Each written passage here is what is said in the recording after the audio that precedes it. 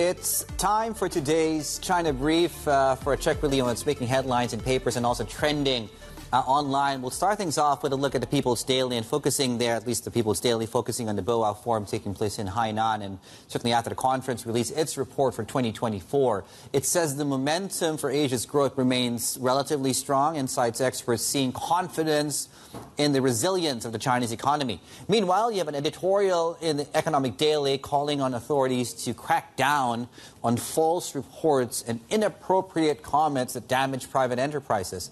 Now, this does come in context here is after Chinese beverage giant Nongfu Spring and its founder actually faced boycotts this month.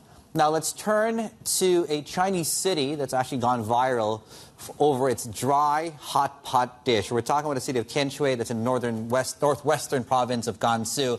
Gained traction in Weibo after its malatang, that spicy soup. Now, the dish, like a soupless version of hotpot, Tianshui's variety features a sauce made of dried pepper that only grows actually in Gansu, which is one of China's poorest provinces. Some users note that the irony of a historical city like Tianshui becoming famous for malatang. The city is an ancient Silk Road hub, home to just under 3 million people. Others, of course, think it's just another PR move, which, much like the barbecue craze that gripped the city of Zibo last year. Either way, a taste for this has sent the shares of a local producer of mushrooms jumping